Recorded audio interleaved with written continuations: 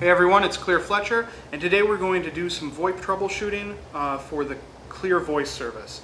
Now I've broken this down into just the key components, which is the first thing you should do if you're having any trouble with your home phone service. I have here the CLEAR Home Hub or modem, and over here the CLEAR Voice modem or ATA. Now the first thing you're going to want to do is make sure both of these devices are wired correctly.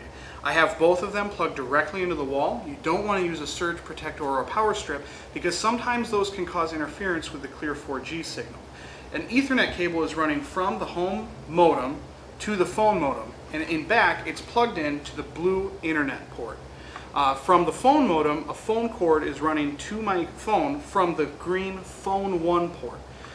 The other yellow Ethernet port here would be for a switch or a computer.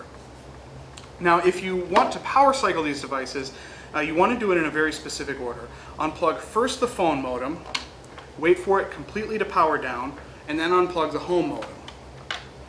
Once both devices are powered down and you've waited a minute, go ahead and plug the home modem back in and wait for it to achieve the CLEAR 4G signal. Once it's connected to the CLEAR 4G network, go ahead and plug the phone modem back in. If these troubleshooting tips haven't helped out, then you can come see us on Facebook or Twitter, or navigate to www.clear.com and click to chat. Thank you very much.